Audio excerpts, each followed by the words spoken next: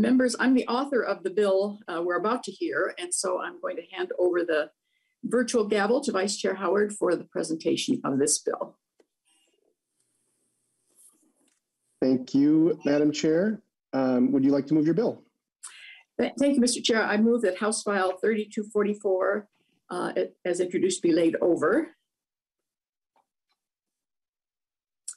And would you like me to proceed with the Yes, Madam Chair, please proceed. Thank you, Mr. Chair. Members, today's bill is a part of the Homes for All Coalition agenda, and I am delighted to present that. We have the co-chairs, Annie Shapiro, I know, is here. She won't be testifying, but she is available for questions should you have any of her. This is the first part of this is $400 million in appropriation bonds. Housing infrastructure bonds. You recall my talking about this as a new tool in 2014. GO bonds could only be used for public infrastructure, and so this tool enables us to partner with nonprofits. So we leverage a good bit of private money as well. I think $3 for every $1 of state money, something like that. Housing infrastructure bonds fund the development of affordable rental and home ownership opportunities. It includes supportive housing, senior housing, manufactured home acquisition, and infrastructure improvement, as well as affordable home ownership opportunities. You've heard Minnesota Housing say that they say no to 3 of every 4 requests that they get for this funding. And so we're making a more aggressive ask this year. More funding is needed to make an impact on our housing shortage. There's also a deeper affordability as a new eligible usage. Our greatest need in our state is for deeply affordable housing, and this eligible use will target the deepest affordability. And we've always said permanent supportive housing is our best model, but not all housing requires those supportive services, and that is made clear here. This tool will help serve people up to 50% AMI, but with a specific focus on people at or below 30%. $100 million in GO bonds for public housing. 95% of the public housing is over 35 years old. Housing authorities often don't have the resources to invest in critical repairs like roof repair, upgrading heating, investing in security. The need is more like 180 million. But 100 million will go a long way. So this will help ensure people living in public housing live in safe, healthy, and stable housing. And Mr. Chair, we have some testifiers.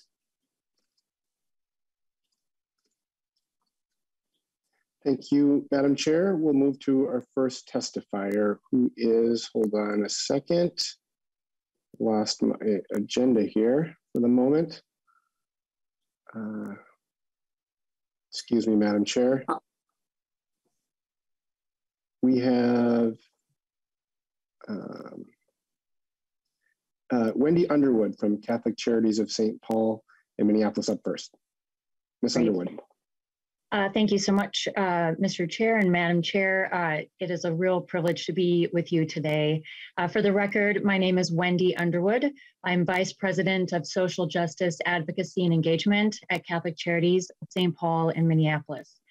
I am really pleased to be here today to speak in favor of House File 3244 on behalf of Homes for All and for the hundreds of residents at Catholic Charities housing sites who have a permanent home because of housing infrastructure bonds, and especially on a day like today, as I look out my window. I am also pleased to see in the bill a preference to those projects at or below 30% AMI. As Chair Hausman said, the opportunity here for truly deeply affordable housing is very real, and we are excited to see that. Catholic Charities is known in the region for providing emergency shelter services, but we are also one of the largest providers of permanent supportive housing, with 950 current apartments rented to Minnesotans who have experienced long-term homelessness or have other health and physical challenges. Many are veterans. We are excited to share that thanks to this committee's commitment to HIBs and the hard work of local partners, we will be opening a new location this spring. With the support of HIBs, we were able to purchase a former nursing home facility just outside of downtown Minneapolis in the beautiful Elliott Park neighborhood. Endeavor's residents will replace our longstanding site in downtown Minneapolis, known as Exodus, and will add an additional nearly 100 deeply affordable apartments to our total number of apartments available. Endeavor's residents also provides supportive services to help a person's ability to be and stay independent. This includes case management services and other assistance. This neighborhood is very close to amenities like transportation, social services, jobs, and healthcare, the things that our residents, just like you and me, need and value every day. Our residents are full-time renters. They sign leases with the rights and expectations of a typical market rate apartment. I want to note that it was our residents, our current residents at Exodus, and our staff who collaborated to choose the new name Endeavors that is inclusive and welcoming to all individuals of all backgrounds. Life isn't always linear, and Endeavors honors each resident's journey. We're really proud of that. We were able to use HIBs to rehab this existing older building. No deconstruction was needed or no major physical additions were added. We converted nursing home rooms into efficiency and single room occupancy apartments. We converted nursing stations into community rooms and shared kitchen spaces. And we only had to update the large commercial kitchen. We did not have to build anything new. We made improvements to HVAC, the roof, et cetera, the things that are often necessary in a rehab with an older building. But we are very excited that this was a clear, a successful reuse of an existing site. The site is large and presented a number of opportunities for us. And while HIBs can only be used for the purchase and rehab for the housing units, the commitment from this committee in the state of Minnesota helped us to secure additional funds from Hennepin County and the city of Minneapolis, as well as our many generous donors, so that we could purchase the entire site and convert some of it into 3 very important projects in addition to our nearly 200 apartments. Those 3 things, located at our site, is a 30-room recuperative care center for people experiencing homelessness who no longer need emergency room care. This relieves pressure and costs on our ERs while providing people with a safe and dignified place to recuperate. It's a very successful program that we run in Minneapolis and St. Paul. Really excited for this. We will also be the site for a permanent community clinic providing healthcare, psychiatric services, and more to people who meet a certain income limit. This will be a new asset in the neighborhood.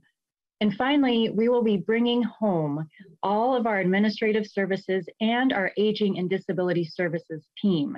All of these entities have been scattered around our sites for years, and we are all coming to Elliott Park, which equates to over 200 full-time jobs we are bringing to the neighborhood. We could not have purchased the building and added these valuable services without housing infrastructure bonds. It's worth noting, I think this is really important, this body approved an investment in HIBs at the end of your 2019 legislative session. We were awarded HIBs that November, completed the funding with Hennepin County and Minneapolis in December, and began renovations in the fall of 2020 so that we can start moving in this spring. And while this chain of events took a lot of work and just enough luck, it was possible because of the public-private partnership that started with this body and that HIB award. We reused an existing building. We are bringing 200 jobs to a new neighborhood. We're hosting innovative healthcare opportunities. And most importantly, we are providing nearly 175 truly deeply affordable apartments to Minnesotans. At Catholic Charities, we talk a lot about the power of home and how home is more than 4 walls and a roof, but it is safety and dignity. It is a sense of peace and opportunity. It is stability. Our new Endeavors residents for Minnesotans who have experienced homelessness, many of them veterans and with physical disabilities, through housing infrastructure bonds and the commitment of this committee in the state of Minnesota, they too will get to have that power of home in just a few short months, just a few months. While we are adding a net 100 deeply affordable apartments to the region this spring, it is clear from the demands of our emergency shelters that the significant need for deeply affordable housing is only growing. The investment proposed here today would make a very real difference. I encourage you to support House File 3244. Thank you so much for your leadership and for this opportunity. Thank you. Next up, we have Sarah Harris from Aon.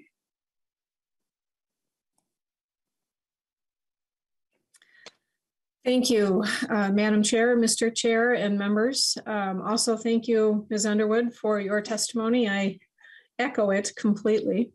I am Sarah Harris. I'm the Executive Vice President of Strategy, Partnerships, and Production at Aon. And by way of background, Aon was founded in 1985. We are a not-for-profit developer and owner and manager of nearly 6,000 affordable units, largely in the greater Twin City area. It's important to note that more than 1/4 of our homes are affordable at or below the 30% AMI, and we are one of the largest providers of housing for high priority homeless. Interestingly, Aon was founded because the Minneapolis Convention Center construction demolished a considerable, in the hundreds, a considerable amount of affordable housing in downtown Minneapolis, and that was on the heels of a significant loss of thousands of units throughout the community in that decade.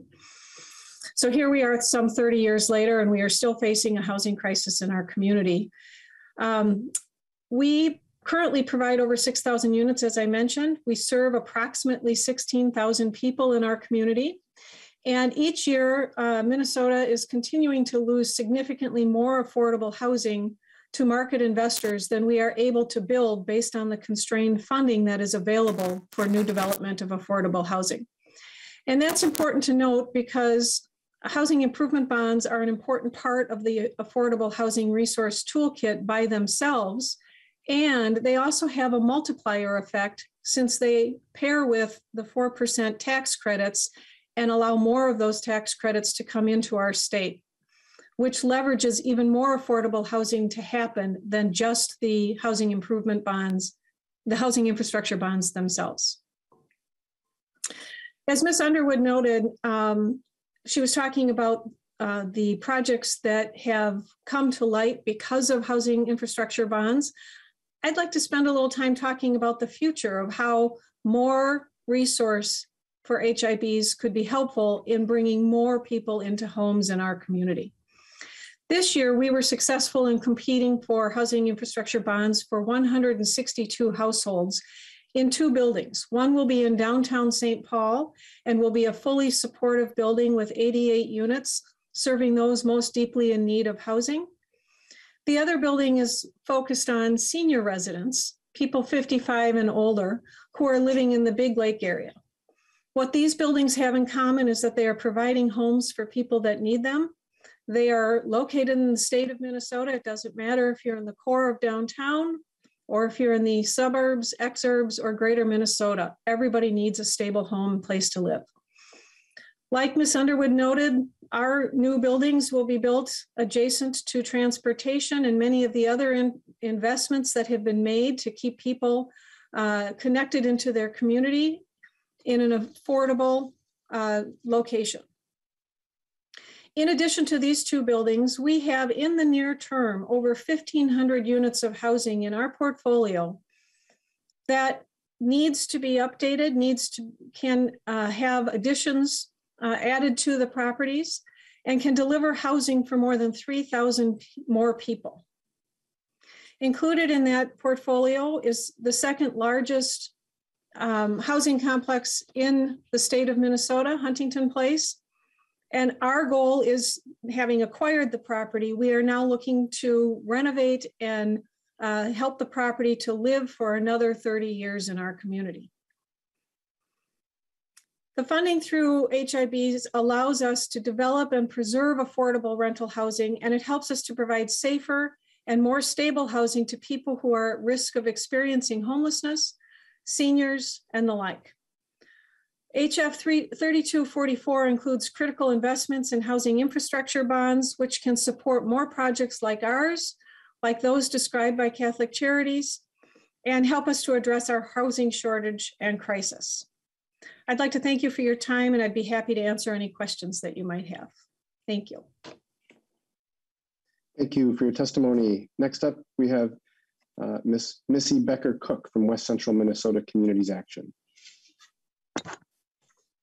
Hi, good morning, Madam Chair and members. Thank you for the opportunity to testify on House File 3244. My coworker, Joe Niehaus, is also on and will help me with the presentation. We are presenting to you a program that we are offering through West Central Minnesota Community Action, and it's a community land trust. And so just a little history, West Central Community Action is a nonprofit community action agency, one of 24 in the state of Minnesota. And our mission is to provide home ownership and affordable housing options in rural Minnesota. Our agency serves 5 core counties of Douglas, Pope, Stevens, Traverse, and Grant. And so our community land trust homes, right now we are focusing on Douglas and Pope counties, and that's Alexandria and Glenwood area. You know, as around the state has happened, the same has happened in rural Minnesota, and that homes under $200,000 when they come up for sale are snatched up quickly by investors, and rents have increased dramatically in rural Minnesota. And so West Central Community Action has a unique partnership with the Department of Corrections, in which they supply a housing builder, and we have a contract with them, and we do inmate labor. And so we have built around 150 houses to date with the Department of Corrections inmate labor program. It's called the ICWC Crew, Interwork Correctional Work Crew, I believe is the title. So we are fortunate to be able to bring down the cost of housing with that cooperation and partnership with Department of Corrections. So the Community Land Trust, I'm going to have Joe talk a little bit about the uniqueness of this in rural Minnesota. Yes, thank you. Community land trusts are proven ways to provide affordable home ownership opportunities to low and middle income buyers, making the price of the home 20 to 30% below the market rate. We have a ground lease that they signed, which preserves the land for long-term community benefit and affordability. The home buyer owns the home and leases the land from the trust, allowing them to build equity in the house while also keeping the home part of the land trust and keeping it affordable for future buyers. All buyers and subsequent buyers need to be income eligible and homeowner occupied. When we launched the land trust, we offer buyer consulting, financial education, and also some down payment assistance of $8,500 for eligible buyers. In January of 2022, we received funding from Minnesota Housing, including housing infrastructure bonds, to build 6 additional affordable workforce houses in Douglas, Pope, and Otter Tail counties.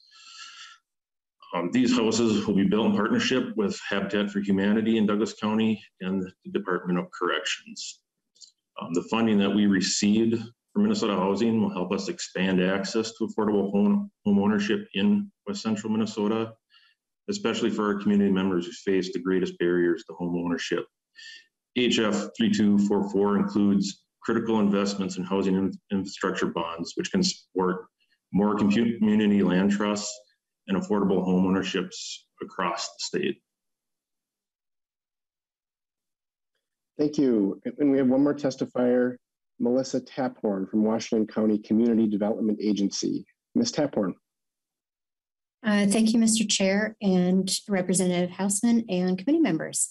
I am here today. My name is Melissa Taphorn. I'm the Executive Director of the Washington County CDA, Community Development Agency, and I also serve as the Legislative Chair of Minnesota NARO, which stands for the National Association of Housing and Redevelopment Officials. And we have 140 housing authority or housing agency members in Minnesota NARO. And we are supportive of this full bill, but I wanted to speak specifically to the part of the bill about general obligation bonds for the rehabilitation of public housing. And I do have a presentation that I'm going to share here.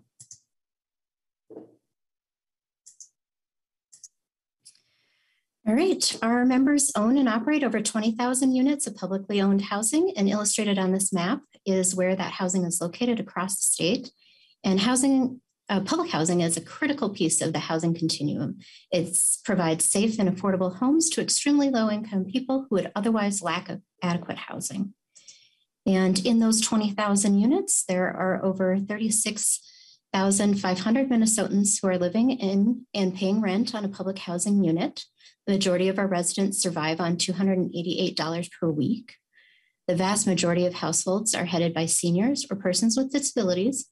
However, a third of our residents are minor children. Minnesota NARO strongly supports the provision of general obligation bonds to support publicly owned housing program, POP, as we refer to it. 95%, as Representative Hausman mentioned earlier, 95% of our units are over 35 years old. And due to repeated shortfalls in federal appropriations, there's a backlog of capital improvements at our properties. And as you can imagine, postponing capital investments for properties negatively affects their financial viability and affects resident well-being. Minnesota NARO sincerely appreciates the past bipartisan support that this program has seen over the past 10 years. The GO bond proceeds have been used for health, safety, and energy efficiency improvements at our properties. And as you can see by this slide, there's been, over the past 10 years, $61.5 million invested in our public housing. I'd like to share just a brief view of 6 of those 113 POP projects. And these particular 6 examples are typical of the variety of projects that have been funded by the POP program. First here is at Itasca County HRA, which stands for Housing and Redevelopment Authority. Their building faced poor air quality and no way to adequately circulate and exchange air in the building. In the winter, large amounts of condensation appeared on windows and sills. The water heater was original to the building and not energy efficient, and it required repair. Residents could be without, if it required repair, so if it broke down, residents would be without hot water until parts could be obtained. And in 2017, a POP project allowed the HRA to install an air handling system to circulate fresh air into the building, correcting the moisture and condensation issues. And during the air handling project, there were disconnected vents, and those were corrected in the attic spaces, and insulation was added. In addition, 2 new energy efficient water heaters were installed so that if one went down, the other would be operating and residents would continue to have hot water while they repaired the others. And then especially important are the improvements that tenants cannot see, which keeps them safe and secure, which is what you see here in the first set of pictures on the left side. In this Wilmer HRA apartment, several unrated plumbing chases were discovered, which means the enclosures for the piping had to meet current fire code and also had to be properly separated at each floor to meet that code. The second set of photos portray the before and after of updated shower stalls, which were not accessible for many people. And so many of our residents who live in public housing are elderly or have a disability. So these improvements are very much needed and appreciated by those residents. And the Virginia HRA used their POP dollars for fire safety and security upgrades. They have 2 buildings consisting of 147 units the two buildings are connected. However, the buildings had separate antiquated fire alarm systems with no connection of the systems between the two buildings. The fire safety upgrades included installation of a new connected fire alarm system and the replacement of the fire doors and common area door hardware to meet American Disabilities Act. And common area bathrooms were also renovated to meet ADA requirements, and security cameras were installed for resident safety and security. The Red Wing HRA received two POP loans. The first one was to replace windows, and these were windows that needed to meet ADA requirements. Again, considering our population, the windows require less than 5 pounds of operating force to open and close. So that was very important to their residents. And then their second POP loan was used to replace 2 boilers and air handling units in another public housing apartment. These systems were original to the building when it was built in 1974. And my last example here is from the St. Paul PHA, Public Housing Agency, where they made significant public or capital improvements to one of their 88 unit public housing townhome neighborhoods. And these buildings were originally built in 1965. POP funds were used to improve safety and security by replacing sidewalks and adding exterior lights, to improve the energy efficiency and sustainability by replacing the siding, changing the roof pitch, and adding new windows, and to improve accessibility by renovating and modernizing kitchens and bathrooms. Overall, this project supported almost 135 jobs, and the general contractors subcontracted to a combined 13% of the work to minority and women-owned businesses. Many thanks to the contractors who provided building trades pre-apprenticeship opportunities for PHA residents. And although this investment has made a tremendous impact, it only represents about 1/3 of the public housing units across the state, and they challenge us to do more. In 2019, Minnesota NARO commissioned a report to quantify the unmet critical needs in public housing stock across the state. The immediate need is nearly $355 million. Not reflected in those numbers are the cost to upgrade and retrofit sprinkler systems. Although we have done a lot to preserve this critical asset and are making wise investments with those dollars, there's more work to be done. Steady and consistent attention is a solid, fiscally responsible way to preserve our publicly owned assets. And in closing, I would leave you with these takeaways. We know that the unmet need is over $350 million. Our request is for $100 million, or the request in this bill is. And however, when we leverage our those general obligation bonds or the POP funds with our existing public housing capital fund dollars and stretch our local resources, we can bring that $355 million of unmet immediate critical needs really close to zero, and set us on a course to be able to plan better and handle our 5 and 10 year capital improvements better. I can tell you from our agency's perspective that we have invested $2 million in our 140 unit apartment building, public housing building in Forest Lake. And we were lucky enough to receive $630,000 of POP funds from the state. And we are set to not have to come back to the state for any additional resources. We know as we plan for our 5-year and our 10-year capital needs that we'll be able to do those projects with solely our public housing capital funds. And thank you again for this opportunity, and I would be willing to stand for any questions. Thank you. Thank you, Ms. Taphorn. That is our last testifier. Members, do we have any questions for the testifiers or for the bill author? Representative Gomez. Thank you, Mr. Chair, and thank you to Chair Hausman for bringing this bill forward. I guess I just want to really extend my thanks to NARO for coming and giving us the presentation that we just saw. You know, I guess this is just, you know, the deferred maintenance in public housing is just such a huge health and safety issue. As we saw, you know, a really tragic fire in public housing in Minneapolis. Gosh, I can't remember. It was a few years ago, where there were no sprinklers on the upper floors of this building that had been built, I think like in the 60s or something. So it was like before there were regulations about sprinklers. And, you know, it was a tower that was full of elders and folks with disabilities, and it was impossible for them to get out, and we lost lives that day.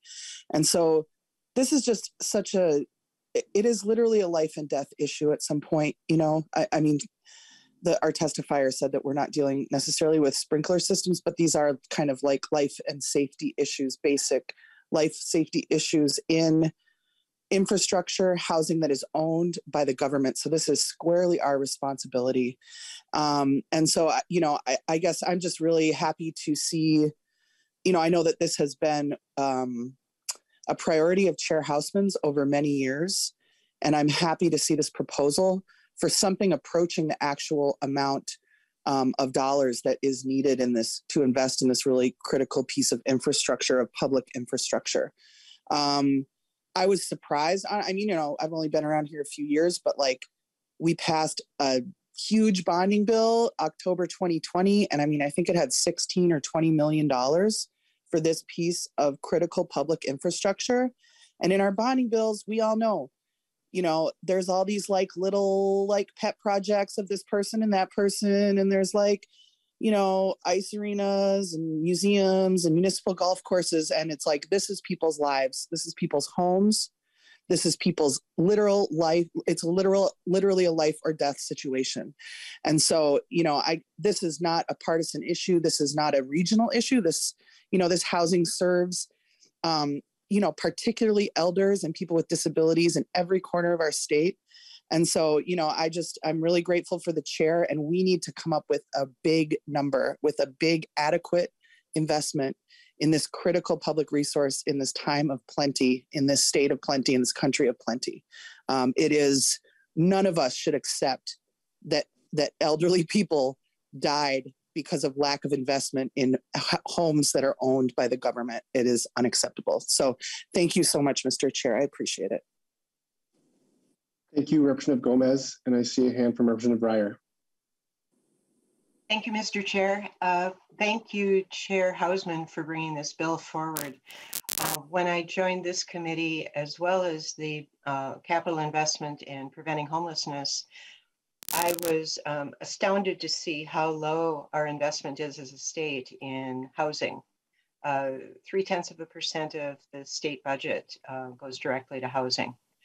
And so it's been a priority to me to keep advancing work like that, which Chair Hausman is carrying, to be a voice to say we need to be building more homes. We need multifamily, single housing. We need to be maintaining the housing stock we have. We need to be thinking about what does it take to have a roof over people's heads, because with that, then we can address the issues of healthcare, of education, reduce the stress and the mental health of people, and give everyone an opportunity. So I just really wanted to express my gratitude to Chair Hausman for bringing this forward. Thank you. Representative Jurgens. Thank you, Mr. Chair. I have more of a procedural question for Chair Hausman. What is your preferred or anticipated path forward with this bill? I don't believe there's a Senate companion yet. Just wondering if you could help. As you know, I've been a supporter of housing infrastructure bonds in the past. I'm just wondering what the plan is. Representative Hausman. Thank you, Mr. Chair. Yes, I'm going to be before the Capital Investment Committee, I think in a week or two. The housing infrastructure bonds and the GEO bonds have been in the House Capital Investment Bill. The GEO bonding is required to be there because GEO bonds require a supermajority vote.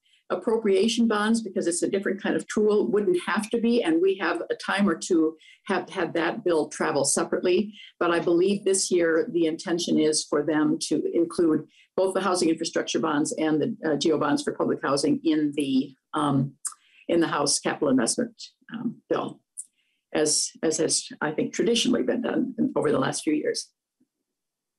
Representative Jurgens. Thank you for the clarification, Chair Hausman. So, Mr. Chair, I'm sorry. So today we're laying this bill over. We're not. It doesn't have to advance out of our committee. And I don't see any other questions, and so I'll turn it back to Representative Hausman for any final comments on the bill. Well, Mr. Chair, I'll just underscore the point that Representative Gomez was making, just to set the historical context. In 2014, we began to turn around that state investment. And that year we did 80 million in housing infrastructure bonds and 20 million for GO bonds for public housing. In the big bill she referenced, October 2020, we went backwards. We did 16 million. And so we really have to redouble our efforts in the area of public housing. We had wonderful testimony today about needs all across the state. So that one, we've got significantly more effort. And as I mentioned to Representative Jurgens, we go on to capital investment, where I know at least Representative Ryer and Representative Bagjay have a voice and can help us there. I'm trying to remember if we have any others from this committee who are there. But we'll look forward to progress on that in that regard. Thank you all for your attention. And Representative Hausman, you just want to renew your motion to lay the bill over? Thank you, Mr. Chair. I do renew my motion that House File 3244 be laid over. House File 3244 has been laid over.